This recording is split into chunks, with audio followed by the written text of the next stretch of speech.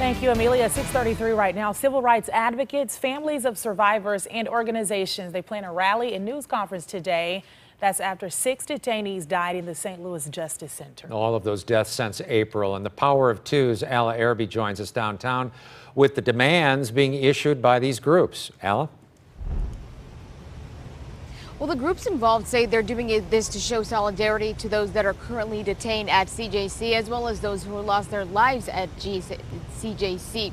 Right now, the press conference and rally are planned for later this morning. There will be several speakers in attendance. They say they want full transparency on all jail deaths from elected officials. The coalition includes impacted families who have lost loved ones in custody, previously detained individuals, Action St. Louis, Arch City Defenders, and more.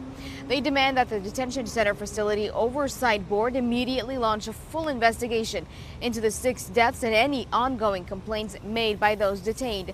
They're also calling for the release of detainees accused of lower-level crimes and those with serious medical conditions, as well as to increase the use of pre-trial release versus no bond allowed determinations. The group says detainees have reported overcrowding and being contained to their cells for 23 hours per day. They also say pepper spray, bear mace, and tear gas are often used on inmates.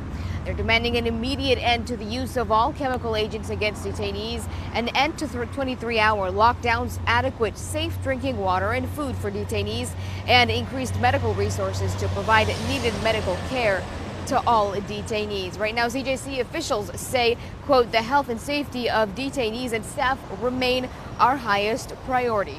The conference and rally are planned for 11 this morning outside the City Justice Center. Now we are live in downtown St. Louis. I'm Alla Araby.